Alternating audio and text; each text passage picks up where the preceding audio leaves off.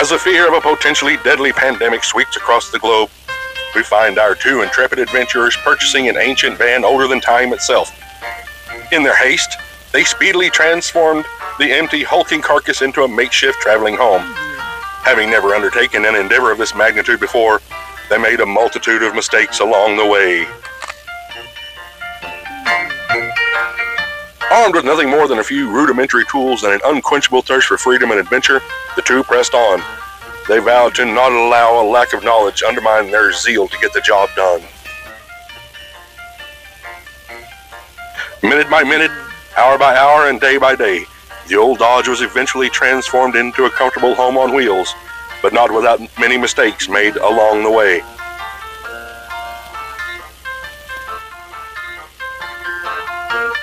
This is a record of those mistakes.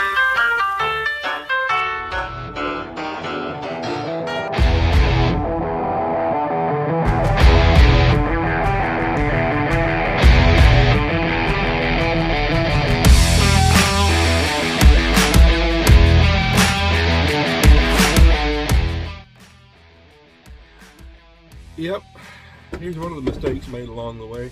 It's one thing like to build decks and, you know, put up walls and houses and all that. I've done all that before. But it's a whole other situation trying to build inside a tiny area, 247 square feet or cubic feet, some measurement of feet. So I messed up in a few places, more than a few, let's be real. This was, you know, this is one of the main ones. We can't sit up in bed. Rachel can kinda sit up in bed. I cannot. You can see how, like, I'm sitting on my butt. Like, I would love to be able to just sit cross-legged on the bed sometimes, but we can't do that. And the problem is, I measured the height I wanted the bed to be, but then I promptly disregarded that height and thought it would be okay. I thought as long as the totes will slide under there with no problem, then it'll be okay. But I didn't factor in the rest of the wood and all the bedding and all that. So, yeah, I can't set up in here, which sucks.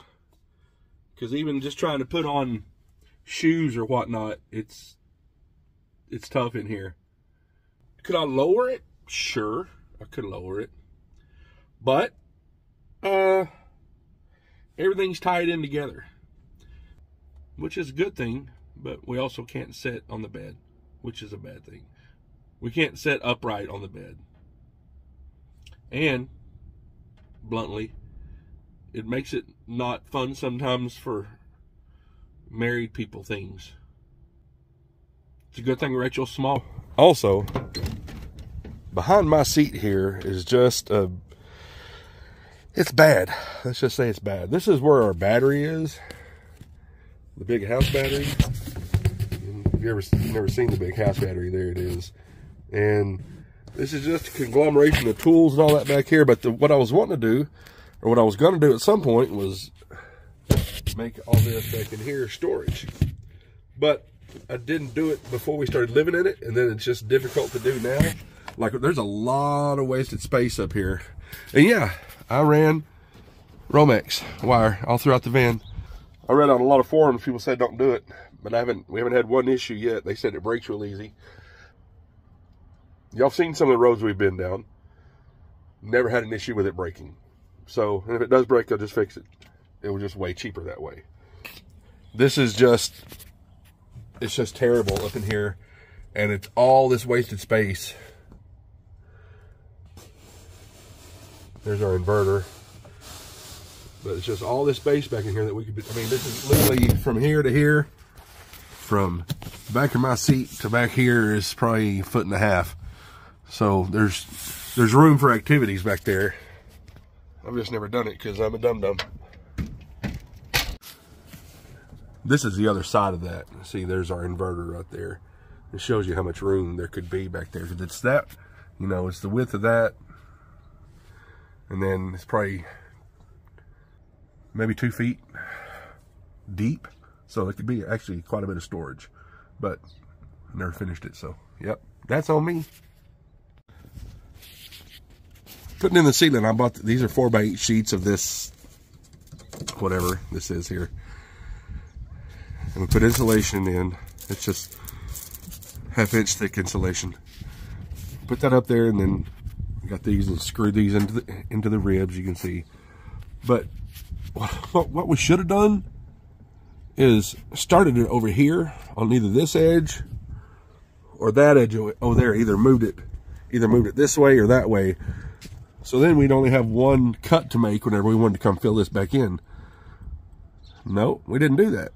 We put it in the middle. So now whenever we come back and finish it, we're gonna have to make a cut on this side. And we're gonna have to do it over there too. And it's a lot of work for not a lot of return on the work. Does that make sense? Hey, there's TJ boy.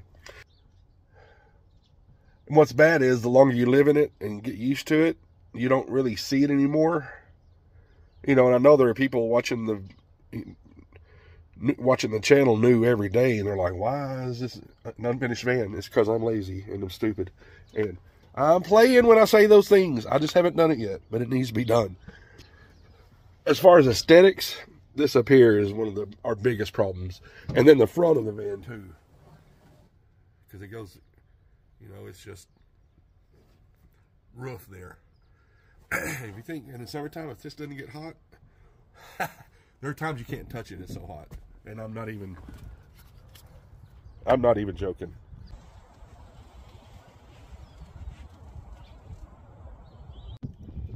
So you know, we have a roof vent right here. And then one right here. Only one of them has a fan on it. So we decided just to put the one with the fan up by where we'd be cooking. And my thought was, because it's only like $15 more to get them with a fan. My thought was, well, I'll just get two of them. And then we can, you know, maybe I can wire one up, just run it backwards. And then we could have one sucking and one blowing. That'd be great. But I read a bunch of reviews, and everybody's like, no, that won't, you can't, they won't run backwards. And I'm like, I bet it would. But I took their word for it, and it wouldn't do it until I was hooking up the one in the front, and it'll run backwards, which would have been so nice to have one with air coming in and one with air going out, just keep the circulation going in there, because they don't use hardly any battery. But so we wish whenever we bought this back one that we'd have bought one with a fan on it, because it would make things so much nicer. You know, suck in cool air or get rid of hot air, or suck in warm air and make cold. It would make air circulate, is what I'm saying. That's all the things that would happen. And this is another one of those things that we get asked about a lot, and also wasn't done properly, or for whatever reason sucks. This is a solar shower. I watched a lot of YouTube videos before I started doing this on about how we would be able to shower out in the wood, wild, foresty areas where the showers are not available. Concept is great. Put water in it. Then back here you pump it up with a compressor, and then you can take a shower, is what I'm saying. Take a, you know, clean yourself. Make yourself not smell like a water buffalo expired adjacent to you. It's just never worked out. So I don't know if we're going to keep this or go upgrade to like one of the propane heater, water heaters at some point. We may keep this just for water storage, for showers. I just don't know yet what we're going to do. But this is another one of those situations that just hasn't worked out. But honestly, I don't want to take it off, because it's kind of part of the van now. You know, I mean, it's one of those things that says, hey, this is Sand Van. Well, y'all bleep it down and you know, tell me if we should keep it up here, or take it down and water storage for showers somewhere else. Plan was to be able to open up these back doors, and you can see we have these here. This is like CPVC, real thick. And I built a frame that would come off of them, that would come out here after we open the doors up, and doors would be held open, and then we could put a shower curtain on it. Man, if it's windy, which it usually is everywhere we go, I don't think we go anywhere where it's not windy. it feels like the shower curtain is trying to make love to you. I don't mind something trying to make love to me as long as it's my wife. Anything else I don't need. And we, tried weighing it down and all that. I don't know how else to do it. Now, we did have a subscriber get us a pop-up shower tent, which is great. We'll probably start using that more when we can finally get back out, which we're really wanting to do. So anyway, these are some of the main things wrong with the van. There are other little things, but these are the major. And the biggest one is obviously the bed being too low, too high. Yeah, I knew it was one of those. Those are the only two options. But regardless of whatever we have going on with the van that we don't like, it's still our home. And anybody that has any kind of house, there are always things that they wish they could do to it. I've never met anybody, even that had $1 million home, that wasn't like, well, I wish this was over here or this was done differently. So, and we'll probably never be finished with it. But short story long, or medium story a little bit short, or long, really long story condensed down to not much. I don't know. However you want to say that. Even with all the things that we would change about the van, we wouldn't change the van itself. We wouldn't change the lifestyle. We wouldn't change what this thing means for us, to us. Just keep that in mind, that even though we're pointing out negatives about the build that I did wrong, doesn't mean we don't like it. It just means that there are things we could improve on. But anyway, we thank y'all for watching. We like you. We really wish you would watch more.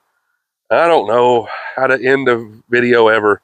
I don't understand how to do it. But anyway, y'all have a good, whatever time of day it is you're watching this, have the rest of it till you, whatever goes on, be good and have a good time. Anyway, we'll talk to y'all later.